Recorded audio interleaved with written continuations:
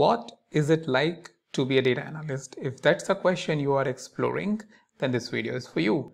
Well, if you are exploring this question, then the chances are that you are probably trying to become a data analyst.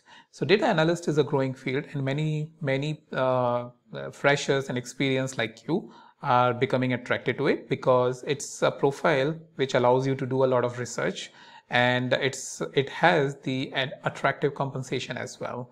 So the question I'm exploring here is, what is it like to be a data scientist? The data analyst.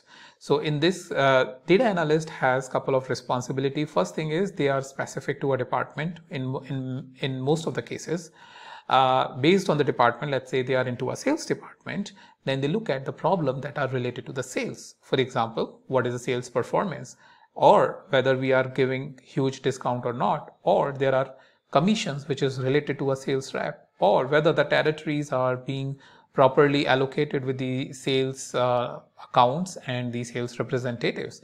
All of this thing is basically different types of analysis which a data analyst has to do based on the domain they are in. So data analyst basically requires that they receive a problem, the problem that business owners are basically asking, and this is mostly around performance analytics, to see if a performance is going up, then why it is going up. If a performance is going down, then why it is going down. And this basically requires the collecting the data, cleaning the data, analyzing the data, and report the findings. So this is what day in, day out data analysts basically do in collaboration with the business stakeholders as well as IT and their own peers who are doing similar type of analysis.